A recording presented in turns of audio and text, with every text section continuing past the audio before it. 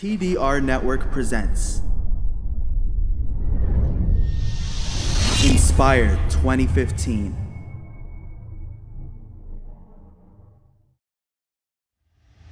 Why is it that Allah has chosen for us to be fit at an age where perhaps we are peaking on around 30, 40, and after that there is a decline?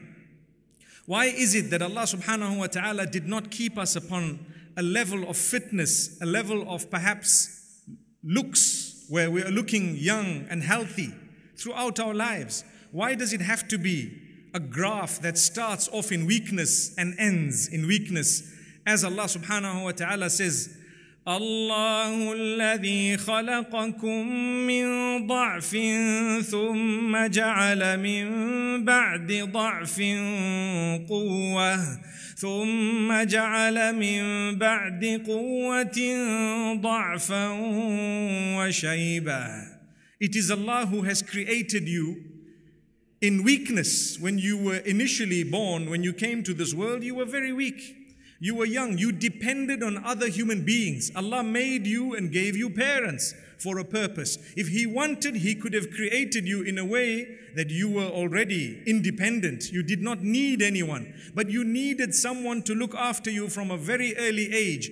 And when you are in your peak, He wants you to look after the very people who looked after you when you were a little baby. And once again, when you grow older, He says, we grant people the peak, and after the peak of strength, they become weak again and they develop gray hair. So when you are old, those whom you have now given birth to are asked to look after you, subhanallah. And it continues up to the end. It's the plan. There surely is a master plan in that. And if we sit for a moment and ponder, we will realize that it's the continuity. That means it's a test. You will never ever perhaps agree with everything your parents do, even if they are non-Muslim, even if they are involved in something unacceptable. It does not stop you from being kind or decent or good to them.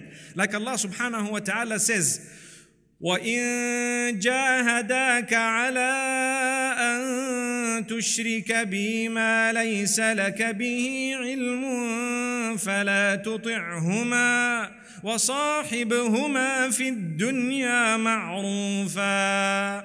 If your parents are asking you or struggling, working against you in a way that they want you to associate partners with Allah or to sin and transgress against Allah subhanahu wa ta'ala, do not obey their command that happens to be against the command of Allah, but continue living in goodness and kindness with them in this world.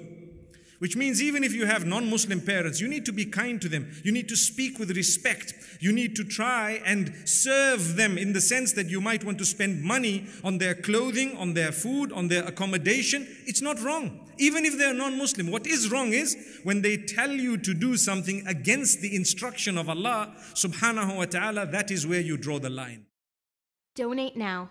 Go to thedailyreminder.org/donate.